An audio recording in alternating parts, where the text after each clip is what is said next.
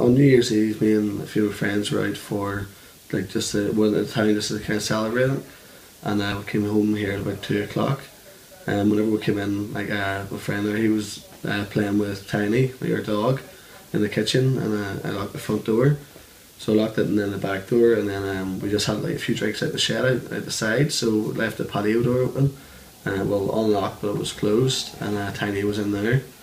So we were in and out of the house like all night, so it was really strange. And then we came in at 5 o'clock, and I actually didn't notice. But my friend Dan, he had said, "Where's your dog?" I was like, "No, she's probably just upstairs, something with my brother, because he always brings her in." So we went up to look, and she wasn't there either.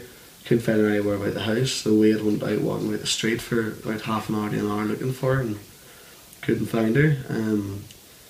I thought it was strange, maybe she just wandered off, and then I was kind of thinking, it was only the next day we realised, no, like she was definitely in the house, definitely hasn't just walked away. My mum was contacted yesterday by someone, by like an intermediate, saying that somebody else had the dog, and if you want the dog back, then you can give me £200, I'll bring it to him.